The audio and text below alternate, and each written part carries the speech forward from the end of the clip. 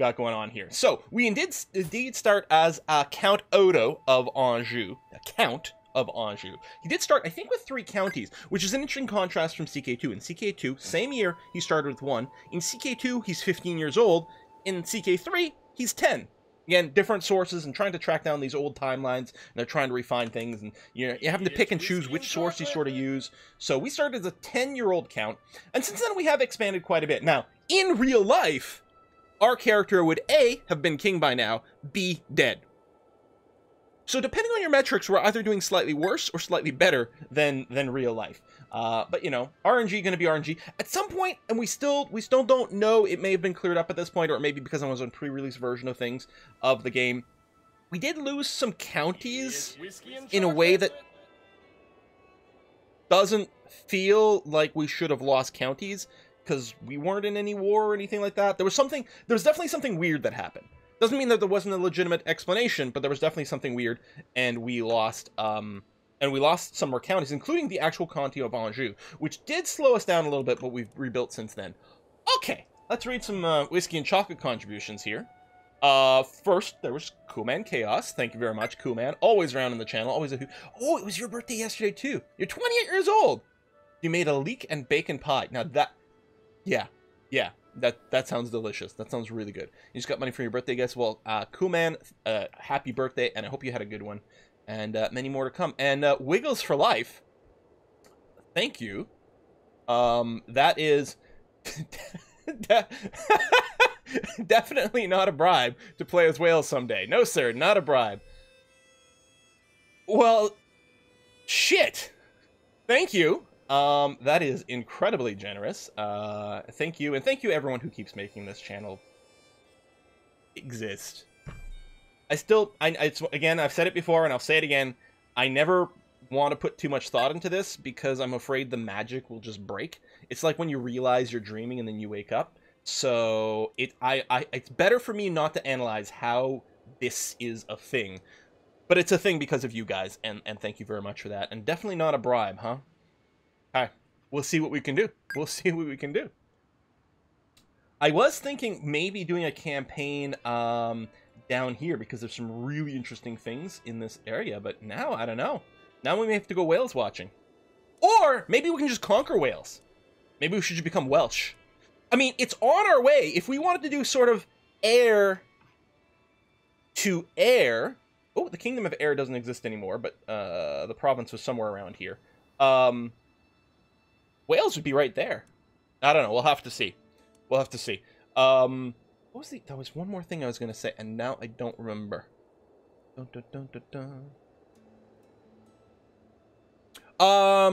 Nair, I'm actually not sure about the achievement. I didn't realize, first of all, that there was an achievement for Odo and the Capets and things like that. And again, I started in pre-release version, so I wouldn't have been eligible for achievements anyway, probably, and I'm not playing on Iron Man because I didn't know if there were going to be any technical issues. Air was a little to the right. Oh! Yeah, but... Oh, no, there it is! Okay, there's the actual province of Air. Oh, that makes sense. You know what? Because, like, I know that Air is near this little corner, and I think I was thinking, like, this or that was this sort of little corner, this little gulf over here, the Gulf of Guinea, I suppose. I was sort of interpreting as here, so I'm like, Air must be over here, right? Okay, no, that's fine. You guys know I'm blind. It's all good, right? It's all good. There's an achievement starting as one of these to become King of France. Well, it must... Okay, it must be this guy. It must be this guy, because this is the guy who historically became the King of France. I mean, he was elected the King of France after, like, defending Paris against Vikings or something like that. I can't remember what the story is, so... and literally elected, which I don't think elective succession is a thing here, but we'll see. Hey, Mr. Brightside! Ooh, get yourself some nice Swiss chocolate. I do have some Swiss chocolate upstairs. With little slivered almonds inside, which I do like a lot. Anyway, we're about ready to start. However, before we do, there's something I want to address. Is that our heir, so our son died. So our current heir is our grandson, which is a shame. At first I was excited, sort of excited when our son died, because I thought it would mean we would get to inherit as one of our daughters, who are all super brilliant. Every single one of my daughters, if I recall correctly, was quite smart. In fact, I think the third one, Mike the Girl here, is an actual genius. Last Revenant was not, but he was quick, actually. He still had one trait of it, which was okay. Unfortunately, his son does not have any genetic traits whatsoever, which is a bit unfortunate. And just because of the way the succession is shook out, we are going to be taking over as our grandson, who we're educating. Now, he did develop the Curious Childhood trait, which means he would excel at either a diplomatic or a learning education. So either diplomacy or learning as a focus. And I asked on Twitter which way people would go. And a lot of people actually thought they wanted to see learning. I think possibly not a lot of people have looked into learning very much in other streams and things like that. It might not be quite as popular. The other thing that's interesting with learning, if we take a look here, there's really, well, I mean, just like any one of these focuses, there's 3 different trees. But you can sort of think of it, in my opinion, almost like 2 different styles. Either we go and we really lean into the religious aspect and go theologian, or maybe something else. What I like about scholar is that it really boosts so cultural fascination for teching up. I'm not sure this will help us because we're not actually the head of our culture. We're not the head of our culture. Someone else is, although potentially we might become, because it's, you know, maybe we'll become important enough. Improving the development counties is really nice, because development basically leads to tech, which is kind of beautiful. And I mean, the entire vibe of the scholar tree is very cool. Again, we get more development growth as well here. Tons of just learning sitting in there, and that might be kind of nice.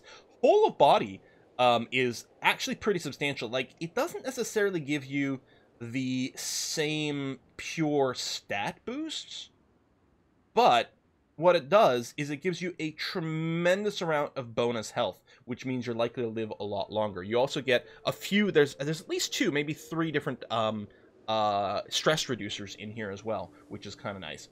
Over on the diplomatic side, we've got a few different vibes. If we knew we could take over as our grandson quickly enough, family hierarchy is nice. If you can get this as early as possible, it's wonderful, because when you get it, your children get extra stat points.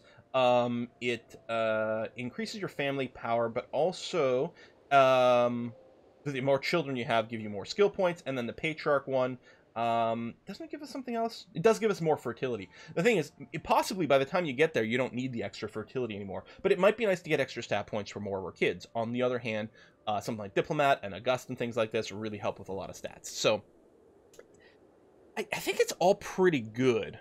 2 perks in learning gets you Restraint, which lets you turn off the baby factory once you have an heir and a spare. Oh, right over here, yeah, because we can embrace celibacy. That is true. The extra skill points for children get added even after the perk is chosen and the children's already more. Okay, that's what I thought, but I wasn't sure. So you're saying both group Sound Foundation definitely works, because this to me just says you get a random skill point for every child you have living. Groom to Rule, when you click this, it gives you your children the skill points at that point, plus any future children. That is pretty good then. You don't have to necessarily rush it. So anyway, question still remains. Speak now. Diplomacy versus learning. I think we might go learning.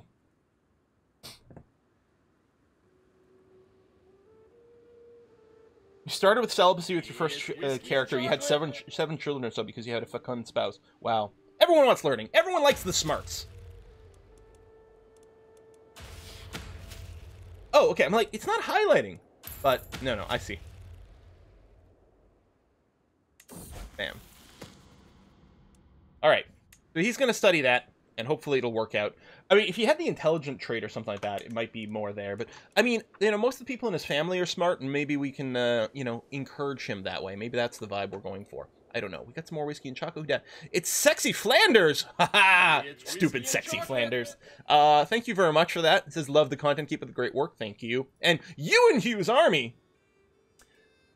I've been loving CK3 so far. Wanted to try CK2, but thought the learning curve was too steep. This looks the best. I also study medieval early modern history.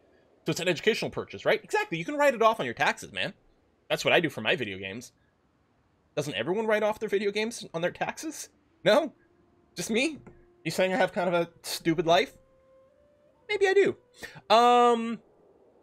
Currently watching from my phone on a train. Oh, cool! Choo-choo! Only thing I like better than, medieval simulating games is train games. Alright, let's, unpause.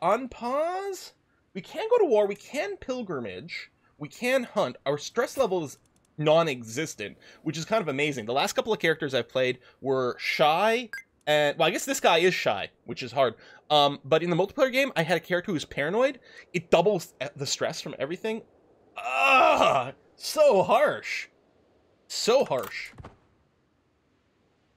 Alright, just unpausing for now. I would love to declare war on Visby. The problem with that is that they still have some extra people over here. Now, okay, one of the things, when we've looked at the declare war, it's holy war, and oh, inferior, hold on. Also more whiskey and chocolate. Ooh, just a bribe and leek and bacon pies for playing nations. We are doing Gorse, that's good, worse together. Good, worse, worse. I didn't realize there was such an invulnerable state right now.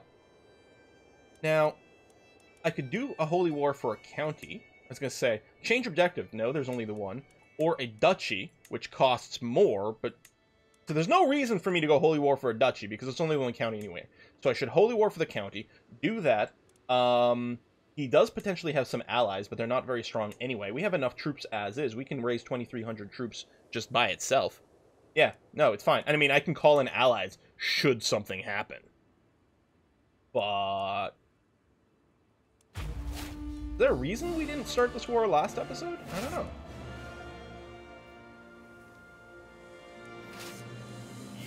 It's interesting they decide to go at the sea right away. Oh, Righteous Fury, thank you! Got a promotion at work recently and want to spread the love. Thank you for all the YouTube content that gets me through the longer work days. All these people cheating on their work by watching YouTube videos. I didn't do that all the time. Hang on. Are you... Oh, I can still de-siege it. Right, okay. So one of the things that's a little bit confusing in Crusader Kings 3, if you've played literally any other Paradox game, this works differently than in previous versions. If I've declared war against Visby, but it turns out that he was already in a war. In fact, he's in several wars. I am also, therefore, hostile to everyone else who's in a war against Visby. Which is a little bit confusing, because you've got people who would otherwise be, chill. Maybe even an ally in some context. Your forces will now be hostile, because you're sort of fighting over the same land. So some of these enemy armies that we're seeing around could be someone else that Visby's in a war with. That was especially evident when we were doing multiplayer on a Kiss for Lux channel. And two of us, because we're playing in Iberia, two of us were in war against the same person. Our troops could fight each other. We could also cancel each other's siege. So we had to be a little bit careful about what was going on. It's like, I can see why. Because not being able to take over other sieges sometimes is really awkward in Crusader Kings 2, in Europa Universalis 4, for example. On the other hand, it's like, does it make sense that you should be able to? I'm not sure. Vermin infested several granaries in the county of Van, destroying the seed grain stored in them. With nothing to plant for the next year's crops, the free tenants living there have come asking me for aid. Given the dire situation, these farmers will ultimately be forced to accept whatever terms I offer. Right. What is your control right now? Oh, it's only 36. I would love to boost the control. It will lower popular opinion, which could lead to more rebellions, which isn't helped by the fact that they're both Norse and non-Catholic. Take pity on them. We could spend a bunch of money, we'd gain piety, and we'd improve popular opinion.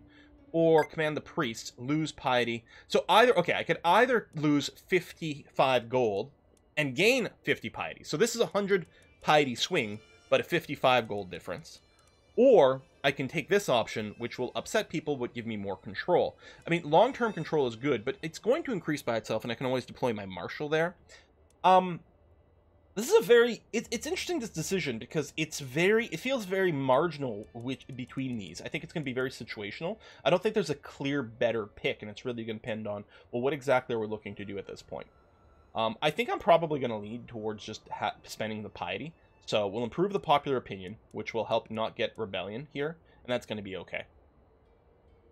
I'm still grieving. That's right! That's right, I forgot. At the end of the stream, we are currently grieving, and we feel it's important to be a little kinder. I mean, no matter what, we're gonna make sure no one starves to death. It's just a question of, like, how we're gonna go about things. None of these are mean, really. I mean, I suppose this might be the meanest, because I'm basically holding them hostage. Oh, you want to eat? Bend the knee. So either one of these two. I mean, the take pity, I suppose, is the absolute kindest one. I do have a lot of money. You know what? Let's be fully nice. Done. Oh, we got a lot of modifiers. Grateful, pacified, local cattle herd. Ooh, for development growth. That is actually quite spiffy. All right, we're sieging things out over here. Someone's got a claim there. I mean, we could consider fabricating some claims at some point. All dynasty members into my war. No need to do that. We don't need a hunt. We don't need allies. Everything is good. We'll just finish the siege now in a second. At any cost. Oh, we can sell titles. I'm not going to sell titles, but I'm excited to get avaricious, which should give us a ton of extra money. Even though it feels like it could be a sin. All right, 52% war score. So we're also at war. Like, we're still at war with Visby over here. We could go and try to siege that out. Maybe I will. Well, hold on. Pause. 23 gold to get onto ships. There could be an army sitting there that we'd have to fight, and not necessarily an army we care about fighting. No, I'll go. I'll go. We'll get on the boats. I know, like, lack of, like, raising actual galleys is less realistic, but my god, I appreciate the reduced micromanagement. Oh, so much. I was saying large cattle herd. Yeah, right over here. Are they landing back over here? Is it possible? It's possible.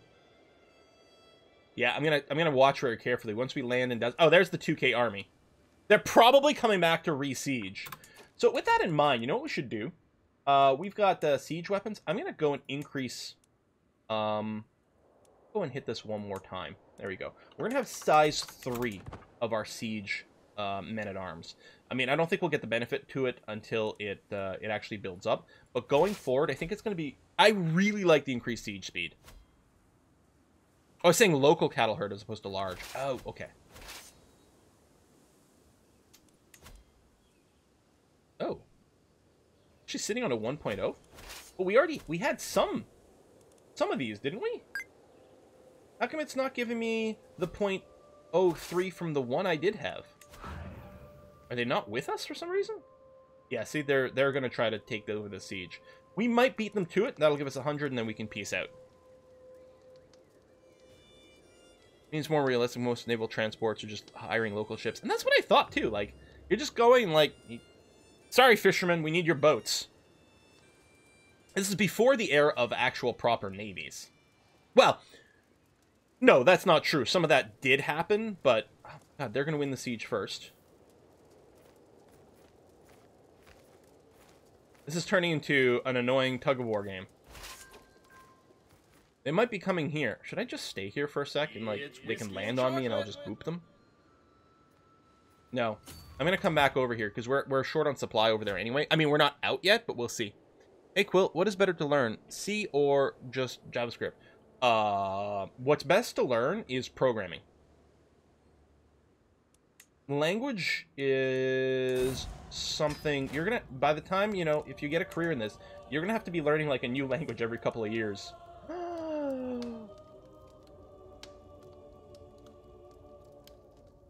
Gilbert. The guy who, at first, I was bitter about the fact that he somehow was given the county of Anjou for some reason. Because the king, I had the county, then the king gained the county, and then he gave it to Gilbert. And at first I was going to plot to kill him, and then we became best friends! It's like, sorry, I was plotting to murder you. It's just a prank, bro. Oh, Gilbert. We're a little stressy. Now we are in an interesting situation with Anjou. Because you see... Oh, no. Really? Because my daughter is married to the brother of the Count of Anjou. So Count Francois here is the son of Gilbert. He has a brother, also called Gilbert, that my daughter married matrilineally.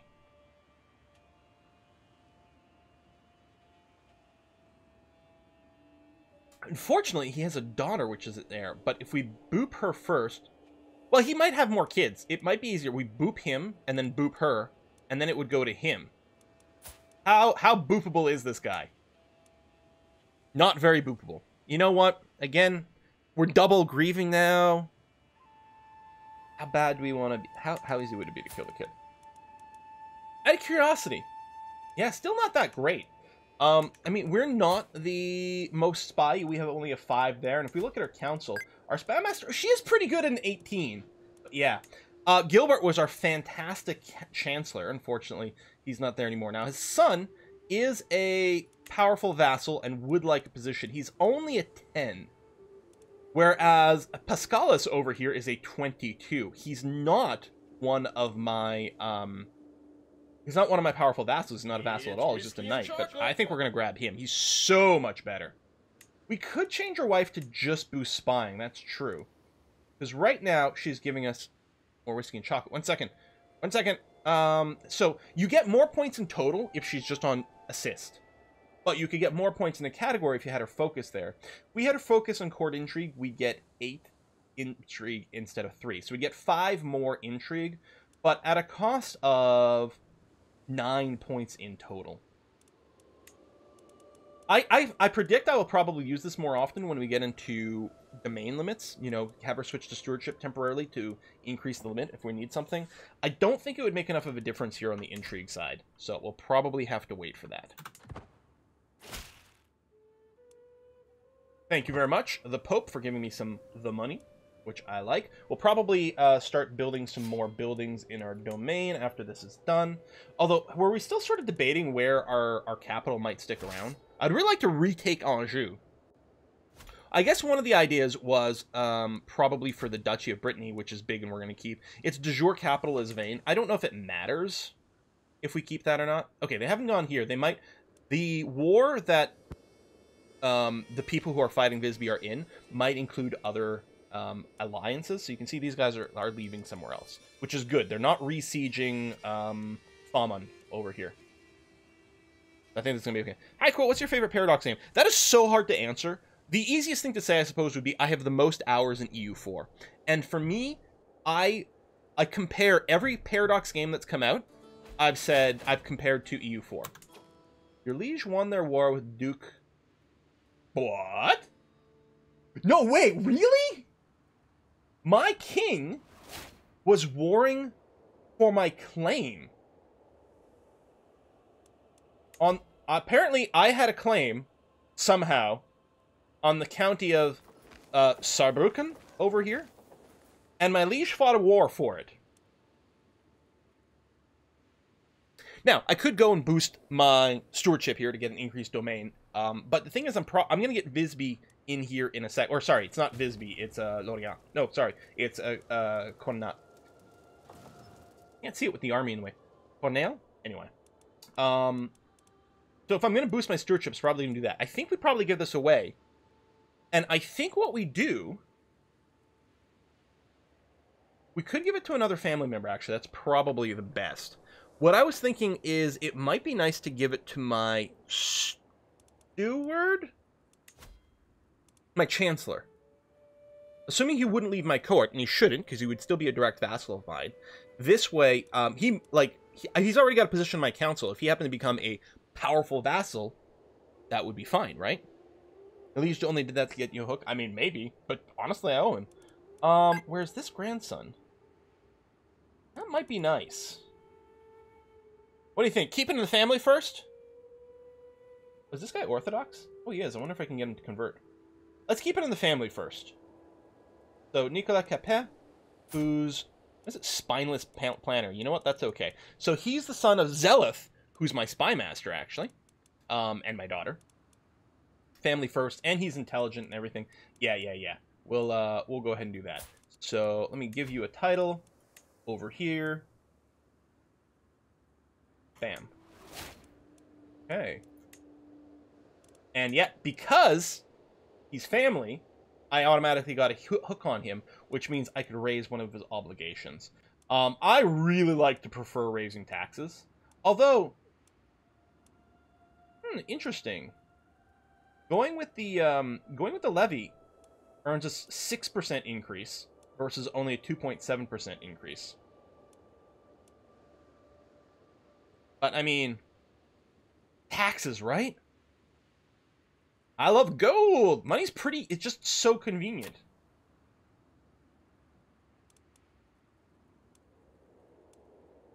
Yeah, we'll go with money. Doesn't love money. I guess either way, he doesn't have a whole heck of a lot going on here. Just leave it, dude's broke. Well, I mean, he'll get some money at some point. He's got a whole county. Boom, done. Okay, we're good here. I don't currently want to create a duchy.